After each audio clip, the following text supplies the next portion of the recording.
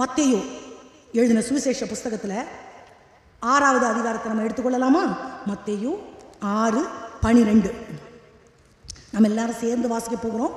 மத்தேயு 6வது அதிகாரம் 12வது வசனத்தை நம்ம எல்லாரும் சேர்ந்து ஒரு மனதோடு நம்ம வாசித்து கர்த்தருடைய வார்த்தைக்கு நேராய் கடந்து செல்லலாம். படிப்போமா? எங்கள் கடனாளிகளுக்கு நாங்கள் மன்னிக்கிறது போல எங்கள் கடன்களை எங்களுக்கு மன்னியும். மறுபடியும் படிக்கலாமா? எங்கள் கடனாளிகளுக்கு நாங்கள் மன்னிக்கிறது போல எங்கள் கடன்களை எங்களுக்கு மன்னியும். 14 படிப்போமே. அதே அதிகாரம் 14வது வசனம். மனுஷருடைய தப்பிதங்களை நீங்கள் அவர்களுக்கு மன்னித்தால் உங்கள் பரமபிதா உங்களுக்கு மன்னிப்பார். மனுஷருடைய தப்பிதங்களை நீங்கள் அவர்களுக்கு மன்னியாதிருந்தால் உங்கள் பிதா உங்கள் தப்பிதங்களை மன்னியாதிருப்பார். அல்லேலூயா. அந்த மன்னிப்பை குறித்த ஒரு காரியம் என் இருதயத்துக்குள்ள அநேக நேரங்களில் அது ஓடிக்கொண்டே இருந்தது. அநேக சூழ்நிலைகளை நான் பார்க்க நேரிட்டது. அப்போ இதை குறித்த ஒரு வார்த்தையை நம்ம பகிர்ந்து கொள்ள வேண்டும் என்று ஆவியானவர் என்னுடைய இருதயத்தில் ஏவினபடியினால் இன்றைய நாளில் அதை குறித்து நான் பேச விரும்புகிறேன். இந்த நம்ம நிறைய வார்த்தைகள் கேட்டு இருக்கிறோம், மன்னிப்பின் மகத்துவம் என்ன என்பது. ஆனால் இது ஆணித்தரமான ஒரு காரியம் மன்னிப்பை பற்றியது என்னன்னா, மன்னிப்புன்ற ஒரு வார்த்தை இல்லாமல் கிறிஸ்தவமே இல்லை. ஆமாவா? That one word firmly stands upon the Christianity. கிறிஸ்தவத்துக்கு மேலே ஆணித்தரமாக ஒரே வார்த்தை இருக்குதுன்னா அது மன்னிப்பு. அந்த மன்னிப்புன்ற வார்த்தை இல்லாமல் நீங்கள் இங்கே இல்லை, நான் இங்கே இல்லை. அந்த ஒரு வார்த்தையினால தான் பாளையத்துக்கு புறம்பாக்கப்பட்டிருந்த நாம் அவருடைய பிள்ளைகளாக்கப்பட்டு புத்திரரும் சுதந்திரரும் ஆக்கப்பட்டு அப்பா பிதா என்று அழைக்கத்தக்கதான புத்திர சுவிகாரம் எல்லாம் பெற்றுக்கிட்டு சங்குன்னு வந்து உக்காந்துக்கிட்டு அவரை நான் அப்பான்னு கூப்பிடுவேன், எனக்கு சொத்துல பங்கு வேணும்னு கேட்குறோம் இல்லை, நான் பரலோகத்துக்கு போவேன்னு கேட்குறோம் இல்லை. இது எல்லாமே எங்கே வந்து அது ஆரம்பிச்சதுன்னா மன்னிப்புன்ற ஒரு வார்த்தையில். அல்லேலூயா. அப்போது மன்னிப்பினுடைய மாண்பு என்ன என்பது கிறிஸ்தவம் நமக்கு போதிக்கிறது. பரமண்டல ஜெபம் கிறிஸ்தவங்களாக பிறந்த எல்லாருக்கும் தெரியும். அவங்க வந்து பெண்டிகாஸ்டல் கிறிஸ்டியனாக இருக்கணும்னு அவசியம் இல்லை. சிஎஸ்சி கிறிஸ்டியனாக இருந்தாலும் ஆர்சி கிறிஸ்டியனாக இருந்தாலும் பரமண்டல ஜெபம் பண்ணவனே, பரமண்டலத்தில் எங்களுக்கு உம்முடைய நாமம் முதல்ல ஆண்டவருக்கு. அடுத்து என்ன வரும்னா, எங்களுக்கு வேண்டிய ஆகாரத்தை தாங்க. அடுத்து சாப்பாட்டுக்கு ஜெபம். 3வது முக்கியத்துவம் எதுக்கு தெரியுமா? எங்கள் கடனாளிகளுக்கு நாங்கள் மன்னிக்கிறது போல கடன் இருக்கட்டும். அதுக்கு நான் அப்புறம் வர்றேன். அதை பற்றி அது இன்னொரு விஷயம். மன்னிக்கிறத மட்டும் ஸ்டிக் ஆன் பண்ணிக்கிட்டோம்னா, அந்த பரமண்டல ஜபத்தில் 3வது முக்கியத்துவத்தை மன்னிப்புக்கு கொடுத்த ஆண்டவர் பரமண்டல ஜபத்தை முடிச்சுட்டு நம்ம முக்கியமாக எல்லாத்தையும் சொல்லிட்டு கடைசியாக ரொம்ப இம்பார்ட்டண்ட்டானதை மறுபடியும் ரிப்பீட் பண்ணுவோம். We use to emphasize. அதை வந்து ஒரு இன்னும் கொஞ்சம் எம்ஃபசைஸ்க்கு தமிழில் என்ன யாருக்காச்சும் சொல்ல தெரியுமா? எம்ஃபசைஸ்னா மீண்டும் அதை ஒரு உறுதிப்படுத்தி, எனக்கு சரியான வார்த்தை தெரியல, அதை மறுபடியும் மறக்காமல் மைண்டில் ஸ்டிக் ஆன் பண்ணிக்கிறதுக்காக எம்ஃபசைஸ் பண்ணுவோம். கதவை நல்லா போட்டு லைட் ஆஃப் பண்ணு, மோட்டர் ஆஃப் பண்ணு, வந்துட்டு கதவை பூட்டிட்டியா, வாட் இஸ் தட்? அதை மட்டும் மறந்துடாத. That is called emphasize. அந்த மாதிரி மன்னிப்புக்கு 3வது முக்கியத்துவத்தை கொடுத்த ஆண்டவர் எல்லாவற்றையும் முடிச்சுட்டு அகைன் ஹி எம்ஃபசைஸ் தட் மனுஷருடைய தப்பிதங்களை நீங்கள் அவர்களுக்கு மன்னித்தால் நான் உங்களுக்கு மன்னிப்பேன், நீங்க மன்னிக்காட்டி நான் மன்னிக்க மாட்டேன். அவர் மன்னிக்கிறதற்கு தயை பெருத்தவர். அவரால் மன்னிக்க முடியாதது எதுவுமே இல்லை. But why God is comparing himself with this human being? அவரால் மன்னிக்க முடியாது எதுவுமே இல்லை. மன்னிக்கிறதற்கு தயை பெருத்தவர், தயாளர். சிலுவையின் அடையாளமே மன்னிப்பின் அடையாளம். ஆமாவா? மன்னிப்பு அந்த வார்த்தை அப்பா பைபிளில் எத்தனையோ தடவை சொல்லப்பட்டிருக்குது. பழைய ஏற்பாட்டை விட புதிய ஏற்பாட்டில் ரொம்ப. ஆனால் அவர் அவ்வளோ பெரிய மன்னிப்பினுடைய முழு சிகரமாக இருக்கிற அந்த மன்னிப்போட ஹப்பா இருந்துக்கிட்டு ஏன் ஒரு டாஸ்கை எனக்குள்ள வைக்கிறார்? நீ மன்னிச்சா நான் மன்னிப்பேன், நீ மன்னிக்காட்டி நான் மன்னிக்க மாட்டேன். ஜெபமே எப்படி சொல்லி கொடுக்குறாரு? நான் மன்னிக்கிறது மாதிரி நீங்க எனக்கு மன்னிங்க. ஃபர்ஸ்ட் மன்னிச்சது யாரு? நம்மள ஆண்டவரை. அவர் முந்தி நம்மிடத்தில் அன்பு கூர்ந்த மாதிரி அவரு தான் நான் செய்ய போற பாவத்தையும் சேர்த்து சிலுவையில எனக்காக ஏற்கனவே ரத்தம் சிந்தி விட்டார். ஆனா he demands me to forgive others. என்கிட்ட ஒரு டிமாண்ட் பண்ணுறாரு, நீ மன்னி மற்றவங்களுக்கு. ஏன் தெரியுமா? That is not that much easy. மன்னிக்கிறதுன்றது எல்லாருக்கும் எல்லா சூழலிலும் எளிதானது அல்ல. சில நேரம் மன்னிக்க முடியும், சில நேரம் மன்னிக்க முடியாது. ஆனால் அதை குறித்த ஒரு அழகான உவமையை தெய்வம் கூறுகிறார். மத்தேயு 18வது அதிகாரத்தில். அது நமக்கு தெரிந்த ஒரு ஒரு ஒரு பேரபிள் தான். But I just want to remind you.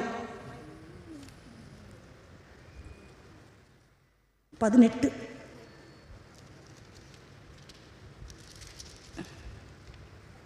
21வது வசனம் நான் உங்களுக்கு வாசிக்கிறேன். பேதுரு அவரிடத்தில் வந்து, ஆண்டவரே, என் சகோதரன் எனக்கு விரோதமாய் குற்றம் செய்து வந்தான். நான் எத்தனை தரம் மன்னிக்க வேண்டும்? 7 தரம் மட்டுமா என்று கேட்டான். அதற்கு இயேசு, 7 தரம் அல்ல, 70 தரம் என்று உனக்கு சொல்லுகிறேன். அப்படின்னா என்ன அர்த்தம்? ஒவ்வொரு தடவை மன்னிச்சுட்டு நம்ம நம்பர் போட முடியுமா? 7 70னா 7 × 7 × போய்கிட்டே இருக்கும். அப்போ என்ன சொல்ல வர்றாரு ஆண்டவர்னா, நீ மன்னிச்சுக்கிட்டே இரு. அப்படின்னு என்ன அர்த்தம்? எண்ட்லெஸ். அவங்க இதையே தான் பண்ணிட்டு இருக்கிறாங்க. பரவாயில்ல, மன்னிச்சுக்கிட்டே இரு. ஜூடா குழந்தையா இருக்கும்போது யூஸ்வலாக எங்கள் அம்மாலாம் அவங்க குழந்தைங்களை எப்படி வளர்த்தாங்களோ அந்த மாதிரி உட்வேர்ட்ஸ்னு ஒன்று கொடுப்பாங்க குடிக்க. உட்வேர்ட்ஸ் தானே அது? ஆமாம், ஓம தண்ணி மாதிரி ஒன்று. அதை கொடுத்துட்டேன். அவனுக்கு அது அலர்ஜி ஆகிடுச்சு. சில குழந்தைங்களுக்கு அது அலர்ஜி ஆகிடும் போல். அவனுக்கு அலர்ஜி ஆகிடுச்சு. டாக்டர்கிட்ட கூப்பிட்டு போனேன். என்ன கொடுத்தேன்னு கேட்டார். அவர் கொஞ்சம் நக்கல் பிடிச்ச டாக்டர், வயசானவர். உட்வேர்ட்ஸ் கொடுத்தேன். உட்வேர்ட்ஸ், போனிசன், இன்னும் நிறைய சொன்னார். இது எல்லாத்தையும் உன் வீட்டில் குழி தோண்டி புதைச்சிரு, 500 வருஷம் கழிச்சு எடுத்து யூஸ் பண்ணுன்னாரு. கிண்டல் பேச்சு தானே. So what does it mean? ஜென்மத்துக்கு யூஸே பண்ணாதான்னு அர்த்தம். அப்படி தானே? அதே மாதிரி தான் ஆண்டவர் இங்கே சொல்கிறாரு. என்னமோ வினோதமாக ஏன் அப்படி பார்க்குறீங்க? நான் பேசுறது புரியலையா? இன்னும் வினோத ஜந்துவை பார்த்த மாதிரி பார்க்குறீங்க. அப்படி பார்க்காதீங்க. சரி, ஓகே. இப்படி சிரிச்சிங்கன்னா தான் சந்தோஷமாக இருக்குது. ரைட். அப்போது 70 தடவை மன்னின்னு தெய்வம் சொல்கிறாருன்னா அதுக்கு என்ன அர்த்தம்? எண்ட்லெஸ். மன்னிச்சுக்கிட்டே இரு. மன்னி மன்னி மன்னி மன்னி மன்னி. நான் இவங்கள மாதிரி ஏசுனாதரா நான் எப்படி ஆண்டவரை மன்னிக்க முடியும்? S, you have to. நீ குட்டி ஜீசஸ் தான். நீ மன்னிச்சு தான் ஆகணும். சம்டைம் என்னால் முடியாதே. Follow the word of God. Remember, எதெல்லாம் ஞாபகப்படுத்தி எப்படி மன்னிக்கணும், என்ன பண்ணணும். ஏன் மன்னிக்க முடியலை?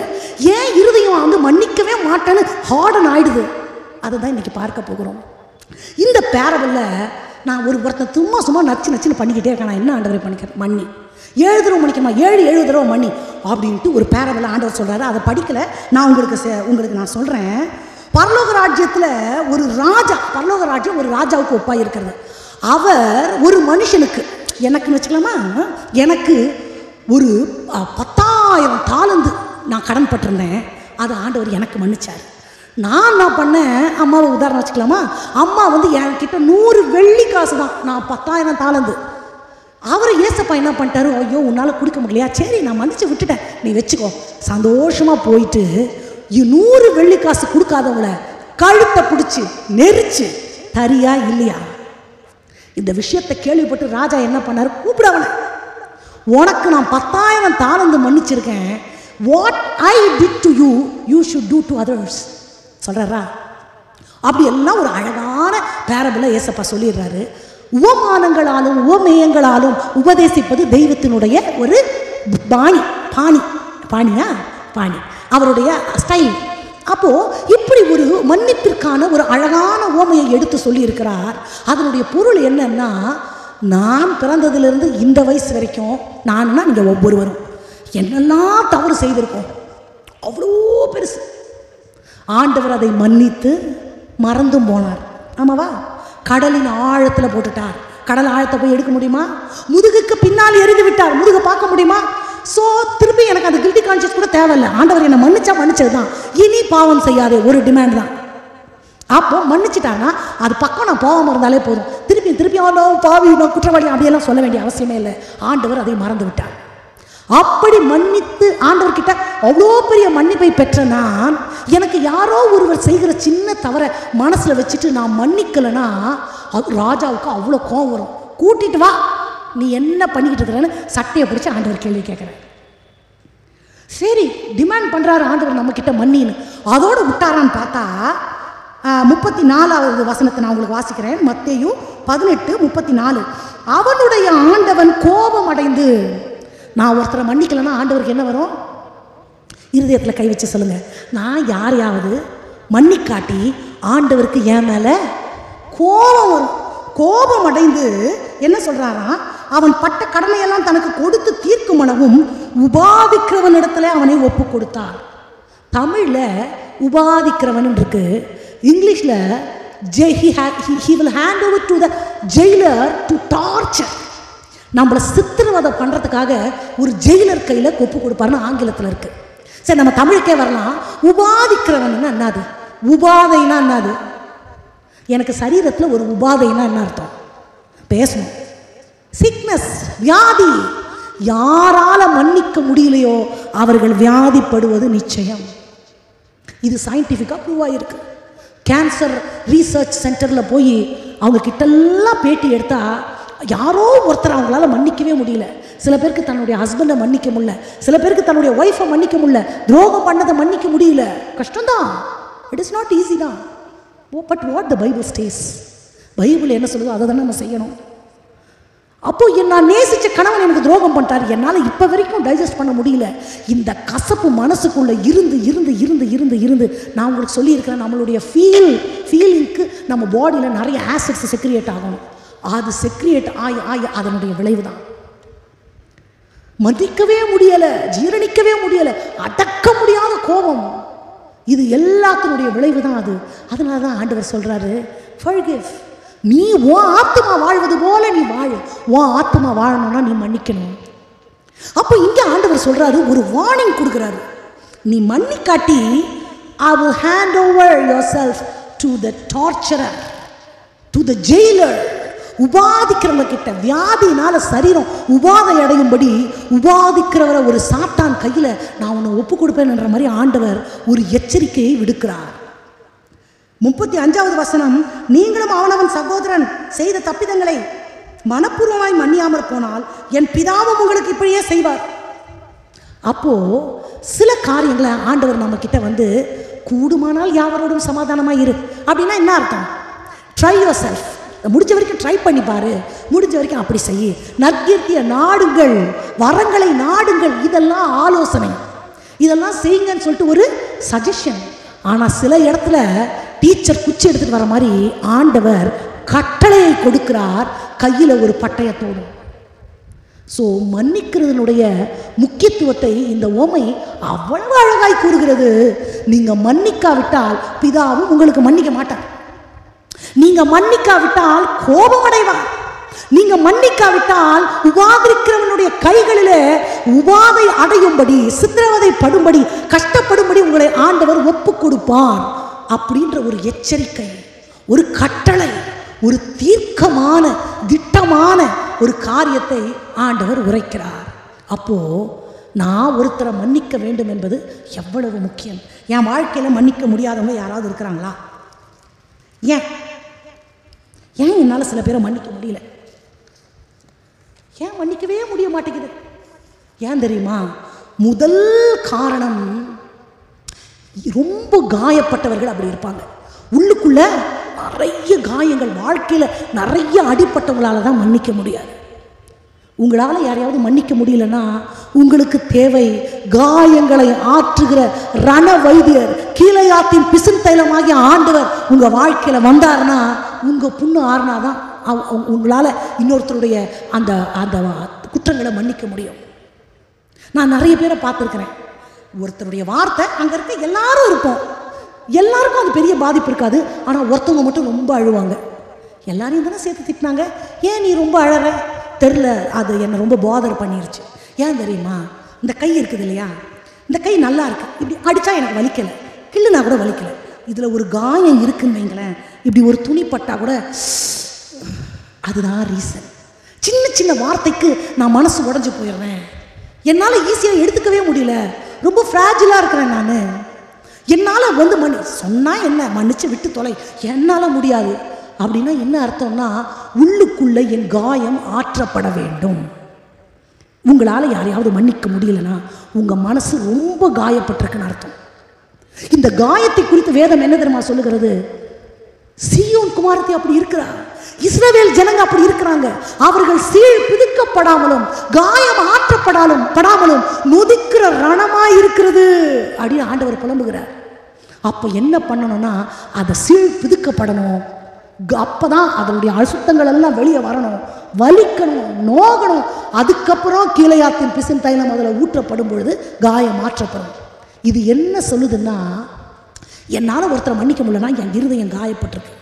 போய் ஆண்டவர் சமூகத்தில் சீழ் புதுக்கப்படுறதுன்னா அதெல்லாம் வெளியே போகணும், குப்பையெல்லாம் கொட்டணும், போய் சொல்லணும், ஆண்டவரே என் மனசு இப்படி இருக்கு, இந்த வார்த்தையினால என் இருதயம் இப்படி இருக்கு, நான் மன்னிக்கணும்னு நினைக்கிறேன் அப்படின்னு மன்னிப்பை குறித்த வசனங்கள் எல்லாம் எடுக்கணும்.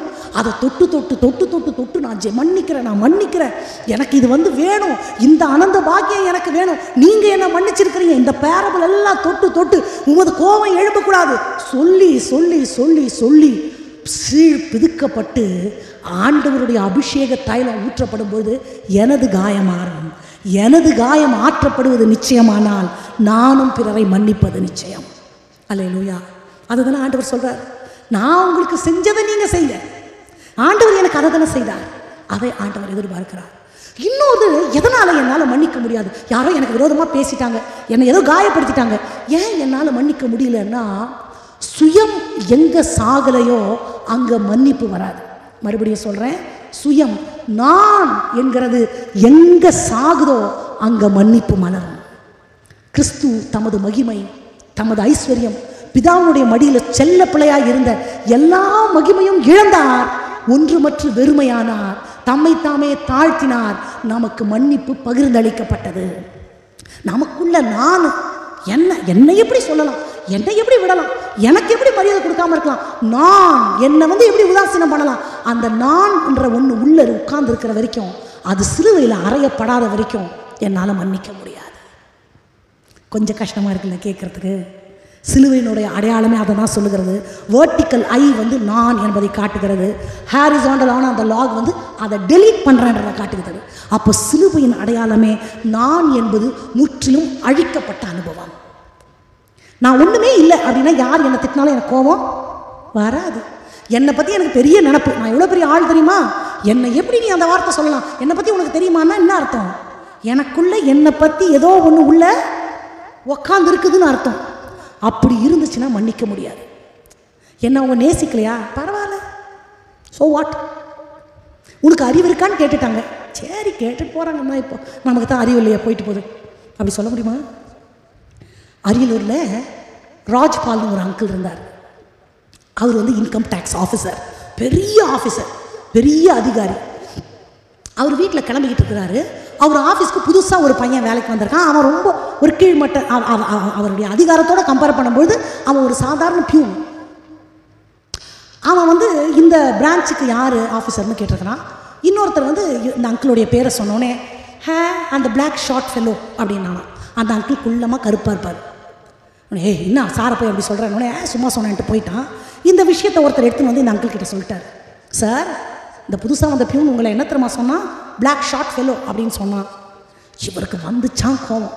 முதல்ல போய் அவனை அந்த வேலையை விட்டு தூக்கிடணும், அவனுக்கு எங்கேயுமே வேலையே கிடைக்கக்கூடாது அப்படின்னு பயங்கர கோவத்தோடு கிளம்பிட்டு, யூஸ்வலாக அவர் வீட்டை விட்டு வெளியே போகும்போது ஜெபிக்கிறது வழக்கம். ஜெபத்துக்கு முழங்கால போட்டு கண்ணை மூடி இருக்கிறார். சண்டைக்காரங்க என்கிட்ட பேச வரியான்னு ஆண்டவர் கேட்டாராம். சண்டை போட போகிறல்ல, சண்டை போடுறதுக்கு நீ எதுக்கு என்கிட்ட பேசுகிற, நான் சமாதானத்தின் தேவன் அப்படின்னாராம். இல்லை ஆண்டவரே, அஃப்கோர்ஸ் நான் அவன்கிட்ட சண்டை தான் போட போகிறேன், நான் எவ்வளோ பெரிய அதிகாரி, எவ்வளோ படிச்சிருக்கேன், எவ்வளோ சம்பளம் வாங்குறேன், என் வயசில் பாதி இருப்பானா, என்னைய போய் பிளாக் ஷார்ட் ஃபெல்லோன்னு சொல்லியிருக்கிறான். நீ பிளாக் தானே? நான் ஆண்டவர். ஆமாம் ஆண்டவரே, நான் கருப்பு தான். நீ ஷார்ட் தானே? ஆமாம் ஆண்டவரே. அவன் சொன்னதில் என்ன தப்பு இருக்குது? என்ன ஏசப்பா இப்படி சொல்கிறீங்களே, நீ எதுவுமே காமிக்கக்கூடாது, நீ பாட்டுக்கு போய் உன் வேலையை பாருங்க ஆண்டவர் சொன்னாலும். சரி ஆண்டவரே கீழ்ப்படிஞ்சு அந்த இடத்துக்கு போய் அதே பியூனோட பல வருடங்கள் வேலை செய்திருக்கிறார் அந்த மனுஷன். தன்னை விட கீழ்ப்பட்ட வேலையில் இருக்கிற ஒரு மனுஷன் தன்னை அவ்வளோ கீழ்த்தரமாக பேசியும் அதை காமிச்சிக்கவே இல்லை.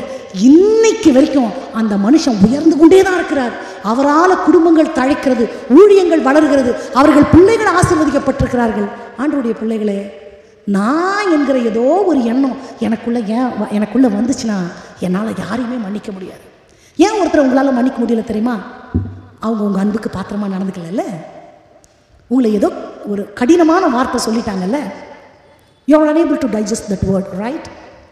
ஏன் தெரியுமா? ஆமாம், உனக்கு அறிவு இருக்கான்னா, ஆமாம் எனக்கு அறிவு இல்லை தானே, சொல்லட்டும், சொன்னதில் என்ன தப்பு இருக்குது அப்படின்னு ஒரு நிமிஷம் நினச்சோம்னா நம்ம மன்னிக்க முடியும். என்னை குறித்து ஏதோ ஒரு உயர்வான எண்ணம் எனக்குள்ள இருக்கும் பொழுது என்னால் மன்னிக்க முடியாது. அப்படிப்பட்ட எண்ணங்கள் இருந்துச்சுன்னா அதையும் சிலுவைக்கடியில் நான் தாழ்த்த வேண்டும். எனக்குள்ளே ஏதாவது பெருமை இருந்தால் அதை நான் குட்டுறேன்ப்பா, சிலுவை கடியில் அதை சாம்பலாக்குறேன்ப்பா. நான் ஒன்றும் இல்லை, நான் வெறுமை. ஏன் தெரியுமா? கிறிஸ்து தம்மைத்தாமே வெறுமையாக்கி அடிமையின் ரூபம் எடுத்து பாவ மனுஷ சாயலானார். அந்த கிரைஸ்ட் லைக் நேச்சரை ஆண்டவர் நம்மக்கிட்ட எதிர்பார்க்கிறார். மன்னிக்கிறதும் பெரிய குணம், மன்னிப்பு கேட்கறது அதை விட பெரிய குணம். ஐ எம் சாரி அப்படின்றது அவ்வளோ பெரிய குணம். ஆமாவா? ஒரு தவறு செஞ்சிட்டோன்னா ரியலைஸ் பண்ணி S I did, I am sorry சொல்கிற அளவுக்கு இருக்கிறேன்னா நான் தான் உண்மையான கிறிஸ்தவன். ஏன்னா அது அவ்வளோ லேஸ் இல்லை. குட்டி குழந்தைக்கு கூட சாரி சொல்கிறதுல அவ்வளோ டிக்னிட்டி. ஆனால் ஆண்டவர் காண்பிக்கிறது அதுவல்ல. உலகம் சொல்லுகிறதல்ல கிறிஸ்தவம். உலகம் பார்க்கிற பார்வையெல்லாம் ஆவிக்குரிய வாழ்க்கை. ஆவிக்குரிய வாழ்க்கை is different from what the people chase. உலகம் சொல்லுவோம் உனக்கு சுய கௌரவம் முக்கியம், செல்ஃப் ரெஸ்பெக்ட் முக்கியம். ஆனால் ஆண்டவர் சொல்கிறார் சில நேரத்தில் அதை கூட நீ விட்டுரு, அதை கூட நீ விட்டு கொடுத்துரு. சிலுவையை பின்பற்றணும்னு நினச்சேன், என் சிந்தைகளை காதை வலது இடதுபுறம் நான் சாய்க்கவே கூடாது, என் கண்ணு சிலுவையை மட்டும்தான் பார்க்கணும். அப்படின்னா தான் நான் சிலுவையை சுமக்க முடியும். சிலுவை சுமந்து இயேசுவின் சிரித்த முகமாய் சென்றிடுவோ. இந்த உலகம் என்ன வேணா சொல்லும், உனக்கு அறிவில்லை, அவ்வளோ கேவலமாக சொன்னாங்களே, பரவாயில்ல, உள்ளதை தானே சொன்னாங்க. இல்லாததை சொன்னால் கோவம் வரும், உள்ளதை சொன்னால் அதை விட கோவம் வரும். ஆமாவா இல்லையா? இல்லாத சொன்னால் கோவம் வரும், உள்ளதை சொன்னால் டபுள் மடங்கு கோவம் வரும். அது எப்படி நீ இருக்கிறத சொல்ல போச்சுன்னு. ஆனால் உண்மையாக ஆண்டவரோட நடக்கிறேன், என் சுயம் சாகடிக்கப்பட்டுச்சுன்னா எஸ் இட் இஸ், ஆமாம் ஐ டிட். இது ஒரு தெய்வீக குணம். அதுதான் சிலுவையை சுமக்கிற குணம். ஒருவேளை அந்த குணம் எங்கேயாவது மிஸ் ஆகுதுன்னா ஆண்டவர்கிட்ட நமக்கு சொல்லணும். சிலுவை சுமந்து இயேசுவின் சிரித்த முகமாய் சென்றிடுவோ. போலமா? எத்தனை பேருக்கு ஆசை? ஆண்டவர் அதை செஞ்சார். பவுல் சொல்றாருல, நான் கிறிஸ்துவை பின்பற்றுறது போல நீங்க பின்பற்றுங்க. ஆண்டவர் சொல்றார், நான் உனக்கு இவ்வளோ பெருசு மன்னிச்சிட்டேன், உன்னை இவ்வளோ தான் மன்னிக்க சொல்றேன், முழு உலகத்தின் பாவங்களை நான் சுமந்து மன்னிச்சிட்டேன். என் பிள்ளையா இருக்கிற நீ இவ்வளோண்டு மன்னிக்க மாட்டியா? உங்கள் மனசில் யாரையாவது மன்னிக்க முடியாமல் இருந்துச்சுன்னா நீங்கள் மன்னிச்சே ஆகணும். ஆண்டவர் உங்களை கட்டளையாக சொல்கிறாரு, கோபமாக சொல்கிறாரு, எச்சரிப்பாக சொல்கிறாரு, செஞ்சியே ஆகணும் டிமாண்ட் பண்ணுறாரு. நோவே எஸ்கேப் ஆக வழியே இல்லை. அவங்க பண்ண துரோகமெல்லாம் கொஞ்சம் நஞ்சம் இல்லை சிஸ்டர், இட்ஸ் ஓகே. ஆண்டவர் அப்படி சொல்றார். அப்போ நான் ஒருவரை மன்னிக்க வேண்டும் என்றால் நான் என்ன செய்ய வேண்டும்? என் காயம் ஆற்றப்பட்டா நான் மன்னிப்பேன். அதனால என் உள்ளுக்குள்ள என்ன காயம், அவங்க மேல என்ன காழ்ப்புணர்ச்சி இருந்தாலும் pour out in the feet of God, ஆண்டவர் சமூகத்தில் ஊற்றுங்க. அதுதான் சீர்பிதுக்கப்படுகிற அனுபவம். ரெண்டாவது, நான் எங்கேயாவது கொம்பு முளைச்சிருந்துச்சுன்னா அந்த கொம்பெல்லாம் வெட்டி வீசிடணும் ஆண்டவர்கிட்ட. இல்லைப்பா, சொல்லட்டும்ப்பா, அது ஒரு காலம், பிரதிஷ்டையின் காலம். எல்லாராலும் அசட்டை பண்ணப்படுவோம், யாரும் மதிக்க மாட்டாங்க, யாருமே நம்மளை ஒரு பொருட்டாக எண்ண மாட்டாங்க. போகிறவங்க வரவங்கெல்லாம் நம்மளை கேவலமாக பேசிட்டு போவாங்க. அவர் பலத்த கைக்குள்ளே நம்ம அடங்கி இருக்கும் பொழுது அப்படிப்பட்ட மனிதர்களுக்கு முன்பாக நம்ம தலையை உயர்த்துவார், சத்துருக்களுக்கு முன்பாக பந்தியை ஆயத்தப்படுத்துவார். ஆனால் அந்த பந்திக்கு பின்னாடி இவ்வளோ தியாகங்கள் இருக்கும், சிலுவை கடியில் புதைக்கப்பட்ட சுயங்கள் இருக்கும். அதுதான் பரிசுத்தவான்கள் நமக்கு காண்பிக்கிற பாதை. மூன்றாவது, நான் சொன்னேன், கிறிஸ்து எனக்கு செய்தார், அதை நான் செய்ய போகிறேன். என்னது? கிறிஸ்து எனக்கு, அதை தானே இந்த உவமை காண்பிக்குது. மன்னிக்க முடியாத போது மனசில் நினைக்கணும், எனக்கு நீங்கள் செஞ்சதை நினைக்கிறேன்ப்பா, எனக்கு நீங்கள் மன்னிச்சதை நினைக்கிறேன்ப்பா, அதை தான் நான் உங்களுக்கு செய்ய போகிறேன் ஆண்டவரே. மன்னிப்பினுடைய மகத்துவம் என்ன தெரியுமா? கிறிஸ்துவை அறியாத காட்டு மிராண்டிகள் மத்தியில் ஊழியம் செய்யும்படி ஒரு கணவனும் மனைவியும் இங்கிலாந்து தேசத்துலேருந்து கடந்து போகிறாங்க. பொதுவாகவே ஆங்கிலேயர்கள் எல்லாருமே வாழ்வாதாரத்துக்கு என்ன செய்யணுமோ எல்லா வேலையும் கற்று வச்சுருப்பாங்க. அவங்களுக்கு வீடு கட்ட தெரியும், என்னெல்லாம் செய்யணுமோ நமக்கெல்லாம் வீடு கட்ட தெரியும், நம்ம இன்ஜினியர்ஸ்ட்டை கொடுப்போம், அவங்க எல்லாமே செய்வாங்க. ஏற்கனவே நிறைய மிஷினரிகள் போய் ஒரு 2-3 குடும்பங்கள் ரட்சிக்கப்பட்டிருக்குது. இவங்க போய் அந்த ஊழியத்தை ஃபாலோ அப் பண்ணுறதுக்காக இவர்கள் இடம் பெயர்ந்து போனார்கள். அந்த வீடு கட்டுகிற வேலையில் அந்த பாஸ்டர், மிஷினரி பாஸ்டருக்கு உடன் வேலையால் அந்த காட்டு மிராண்டிகளில் ஒருத்தர் இருந்தார், காட்டுவாசியில் ஒருத்தர் ஹெல்ப் பண்ணிட்டுருக்கிறார். தண்ணி கொண்டு வரத்துக்காக அந்த கிணறோ ஏதோ ஒரு இடத்துக்கு இந்த பாஸ்டர்மா போயிட்டு உள்ளே வராங்க. ஒரு 15-20 நிமிஷத்துக்குள்ளே பார்த்தா அவங்க கணவர் இறந்து கிடக்கிறார். என்னன்னா இந்த பாஸ்டர் ஏதோ கேட்டது அவனுக்கு கோபம் வந்துருச்சு. அவன் ரொம்ப முரட்டு சுவாபம் உள்ளவன், டக்குன்னு அடிச்சு கொண்டுட்டான். உண்மையாய் நடந்த விஷயம். இவர்களால் ஜீரணிக்கவே முடியலை.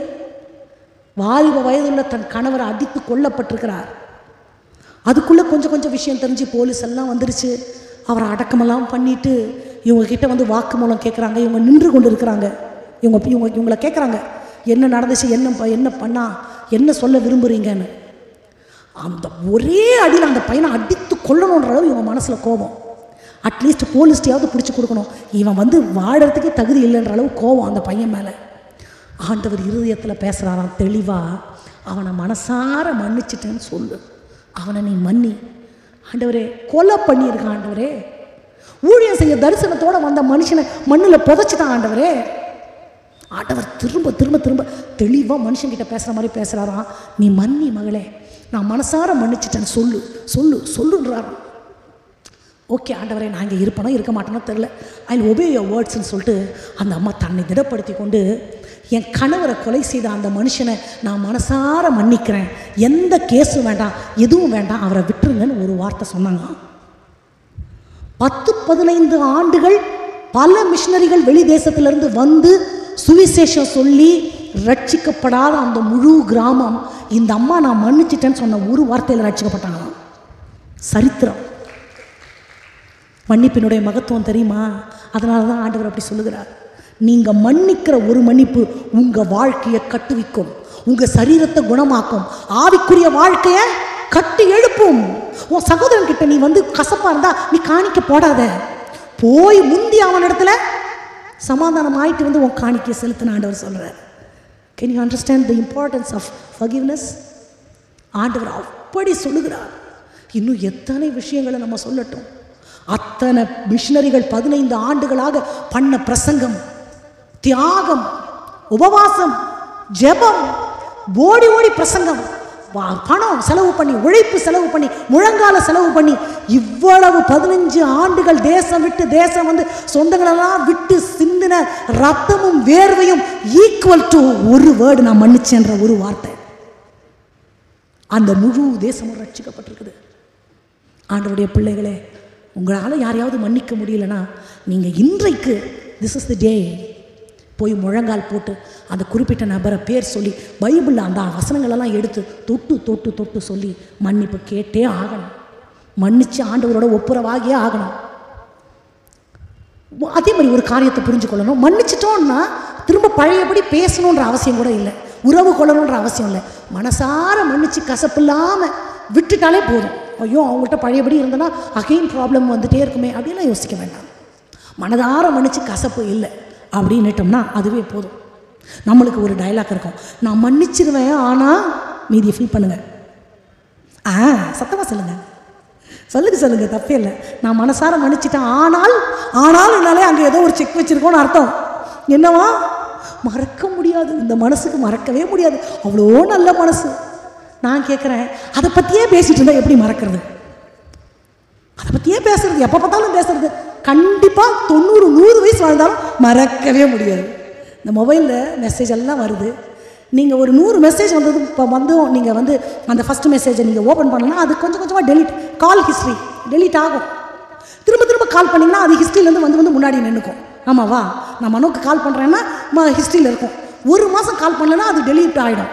டெய்லி பண்ணோன்னா ஹிஸ்ட்ரியில் முன்னாடி வந்து நிற்க தானே செய்யும். அதே மாதிரி தான் அவர்கள் வாய் திறக்கப்பட்ட பிரேத குழின்னு பைபிள் சொல்லுது. என்னவா அப்படின்னு என்ன அர்த்தம்? உள்ளுக்குள்ள மனசில் நிறைய பணம் கிடக்குது. பணம் சேர்த்து எவ்வளோ நாள் ஆச்சு? 20 வருஷம் ஆச்சு. கல்யாணத்தில் உங்கள் அப்பா என்ன சொன்னார் தெரியுமா? கல்யாணம் முடிச்சு 15-20 வருஷம் ஆச்சு. உங்கள் தாத்தா செத்து 5 வருஷம் ஆச்சு. உங்கள் தாத்தா என்ன சொன்னார்? செத்த பணம் அடக்கம் பண்ணப்படாவிட்டால் என்ன நடக்கும்? துர்நாற்றம் எடுக்கும், பயங்கரமான இன்ஃபெக்ஷன், பாக்டீரியாஸ் வெளியே வரும், சொல்லவே முடியாது, அவ்வளோ அருவருப்பு. நினச்சி பாருங்க, உங்கள் இருதயத்துக்குள்ள மன்னிக்கவே முடியாமல் பல வருடங்களாக பிணங்களை போல சூழ்நிலைகள், அந்த கசப்புகள் அழுகி கொண்டு இருந்தால் நீங்கள் வாயை திறந்தால் என்ன தெரியுமா பேசுவீங்க? குறை தான் பேசுவோம் நம்ம எல்லாருமே. அடா அவர் தான் செத்தே போயிட்டாரே, அதை பற்றி ஏன் பேசணும்? செத்து போயிட்டாலும் என்னெல்லாம் பண்ணாங்க தெரியுமா? ஏன் தெரியுமா? உள்ளுக்குள்ளே இன்னும் அடக்கம் பண்ணப்படவே இல்லை. வாய் பிரேத குழி மாதிரி இருக்கு, திறந்தா பழசு பழசு பழசு, எவ்வளோ பழசு நாற்றமாக வெளியே வருது. அந்த நாவலை எப்படி ஆண்டவரை துதிக்கிறது? அப்போ நான் மறக்கணும்னா ஸ்டாப் ஸ்பீக்கிங் அபவுட் தட். நான் ஒரு கசப்பை எனக்கு மறக்க முடியலன்னு சொல்கிறோம்னா நம்ம அதை பற்றியே பேசிகிட்டே இருக்கிறோன்னு அர்த்தம். இன்னும் புதைக்கவே இல்லை அந்த பணத்தெல்லாம், அந்த அசுத்தங்களெல்லாம் வெளியே தள்ளவே இல்லைன்னு அர்த்தம். அப்போது பேசுகிறத நிப்பாட்டினோம்னா ஹியூமன் பிரெயின் தானாகவே கொஞ்சம் கொஞ்சம் டெலீட் ஆகிடும். ஆகுமா? கண்டிப்பாக ஆகும். அப்போது என்னால் மறக்க முடியலன்னு இந்த டயலாக்கெல்லாம் வராது. ஆண்டவர் எனக்கு மறந்தாரா? என் பாவங்களை ஆண்டவர் கடலின் ஆழத்தில் போட்டார், அதை திரும்பி கூட பார்க்க மாட்டேன்றாரு. நான் மட்டும் அதையே நினச்சிக்கிட்டே இருந்தால் எப்படி? அது என்னை பாதிக்கும். அப்போது இன்றைக்கு ஆண்டவர் உரைக்கிற வார்த்தை, மனதார நான் மன்னிக்க வேண்டும்.